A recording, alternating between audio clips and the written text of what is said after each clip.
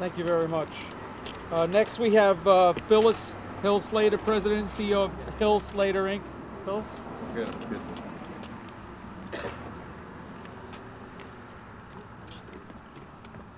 Thank you very much. My name is Phyllis Hill Slater, and I've been in business since 1969. So I've seen taxes put on small businesses like you wouldn't believe. It's always, they disguise it sometimes. Sometimes it's called a fee, a surcharge, a this or that, but a tax is a tax. And MTA had no right to give small businesses here on Long Island this tax, because when we as small business owners can't meet our budget, we tighten our belts. We take care of things internally. We don't pass it on to everyone else because we can't run our business. MTA needs a complete overhaul. They need to be able to run their business within their budgets and not on the backs of taxpayers who already pay too many taxes. No more mandates, and mandates being this tax. We need incentives. Give us incentives to grow our businesses, and we will do just what we do best. We will grow our businesses and we will create jobs. Thank you very much. Thank you, Phyllis. Thank you. That was very good. Next we have Gina Hill Slater Parker, President and CEO of New York State Black Women's Enterprises. Thank you. Good afternoon. I'm Gina Hill Slater Parker, and our organization is seeing a surge of aspiring entrepreneurs who are looking to start, grow, and develop their businesses. Our existing small business owners are all looking to grow, develop, expand their businesses. In order for us to yield healthy business growth and development, we must have less taxation. We must have less oversight, less mandates. All those things work against small business. We need the efforts of Senator Kemp Hannon to continue to do all his good work, take away these taxes, take away these mandates, and allow small businesses to grow, develop, prosper, hire new people, and bring New York State back to where it needs to be. Thank you. Thank you very much. Next is Jim Calabrese of Calabrese Brothers Construction Company. Come on down, Jim. My name is Jim Calabrese. I'm a small business owner in Nassau County. I'm here with Senator Kemp Hannon because of the MTA payroll tax and what it has done to our businesses. We are having a hard time expanding. As you know, we're in a recession. There's businesses closed up and down the turnpike and everywhere else because of this tax. It is just putting a burden on trying to expand our businesses, and we want it repelled. Thank you. Thank you, Jim. Next is Steve Haller from Minuteman Press. Oops. Good afternoon. I would like to thank Kemp Hannon for standing on the side of the small businessmen here and coming here today and helping us view our opinions here. I think Albany has got to wake up. Albany's got to just stop this taxing and spending. Like Jim said, our businesses are really hurting here in Nassau County and around the area. And this MTA tax is totally ridiculous. To get paid automatically right off the top before I even pay my employees. It's really got to stop. I want to thank him, Kemp again for this press conference today. Thank you, Steve. Senator Hannon?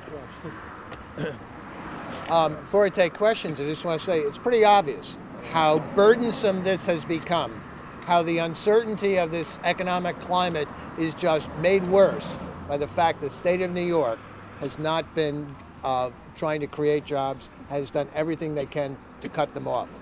If you take a look at any of the comptroller's reports, Comptroller Tom DiNapoli just issued a summary of the 17 audits that he's done of the MTA. He's pointed out all of the things on a very substantial policy basis that need changes. We're here having this press conference today because we need to inject policy into the political debate that's going on. Yes, there's an election for governor, statewide offices, assembly and senate, but what we need to do is have discussion about policy, not just politics, and that's what we've tried to do. Any questions? What is the correlation correlation? I mean, just for a simple audience to understand in simple English, what is the correlation? Why are businesses paying taxes to the MTA? That's a great point. The question is, why are businesses paying taxes to the MTA? It was one way of imposing a hidden tax that people wouldn't see. It's not like a sales tax on your sales slip. It's not like an income tax that you see in your payroll stub. It's a tax you never see. And it just gets imposed that way. It's one of the most egregious taxes, and in fact, it probably supplants the commuter tax that people could see because that was on their income tax return. And it was a devious tax.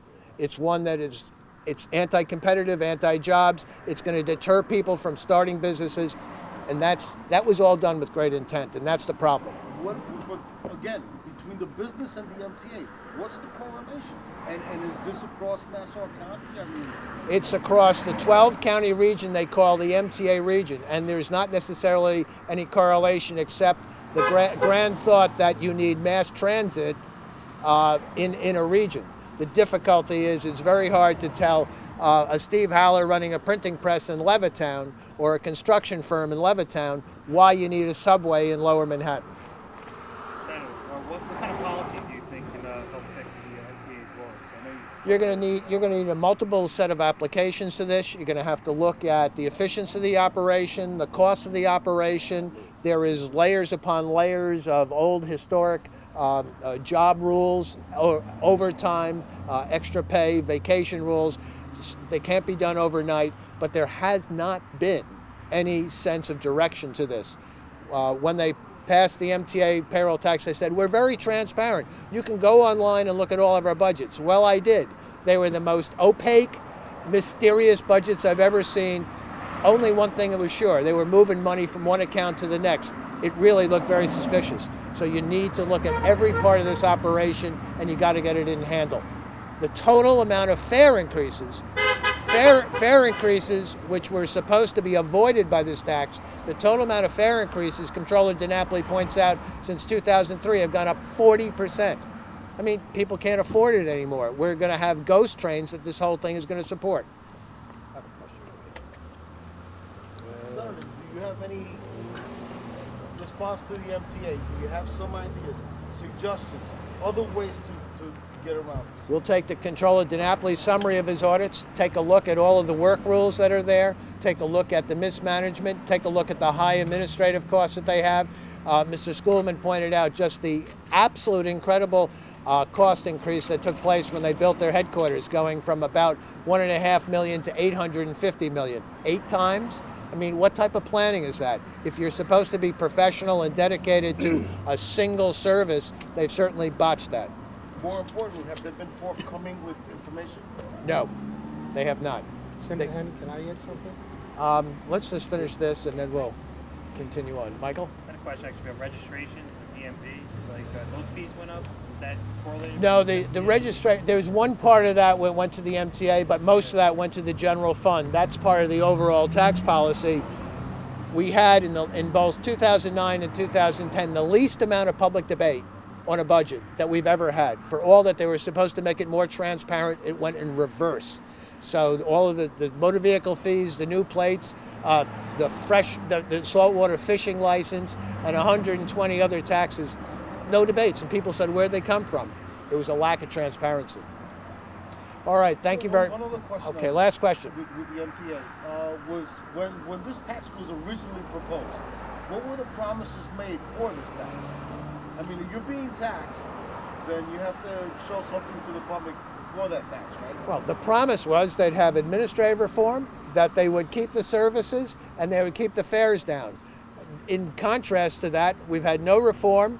The fares are going up. They had the hearings last week, and the services are being cut. They've cut out Port Washington and West Hempstead services, and including the East End. Doesn't that amount to tax without representation? The whole thing is tax without representation. It needs to be really revised. Thank you.